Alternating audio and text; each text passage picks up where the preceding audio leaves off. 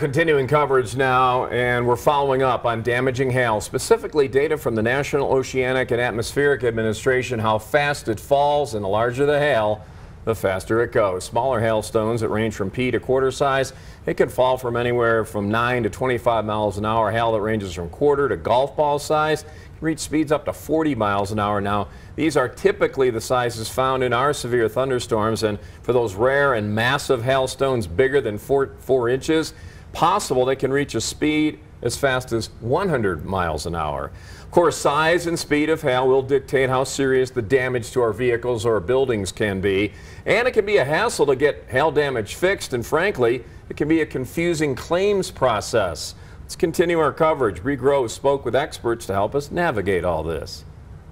Yeah, hey there. A common mistake that people make after these hailstorms is that they're not contacting their insurance company right away. You're not going to want to wait to do that for 2 reasons. One is that they are going to be backlogged with calls, so that could prolong the process even further. But maybe more importantly, if your car is damaged again before the first claim is handled, the damage from the first event is considered pre-existing damage, and it may not be covered by your insurance company. Get an estimate, find out, is the damage above my deductible, and if it is significantly above your deductible and you want to file a claim, then call your agent, file a claim. After you file a claim, your insurance company will send out an appraiser to assess the damage to your vehicle. You really should be present to ask any questions, advocate for those repairs you want, and be sure to ask about the deductible, which you will be responsible for paying.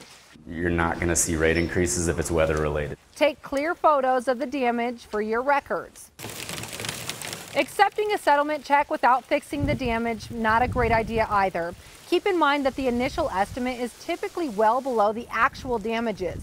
Leaving the hail damage is one of the biggest mistakes that motorists make, because that hail damage does significantly decrease the value of your vehicle. And finally, talk with several auto body shops before you make a choice. By law, you can choose any shop you want to handle your repairs.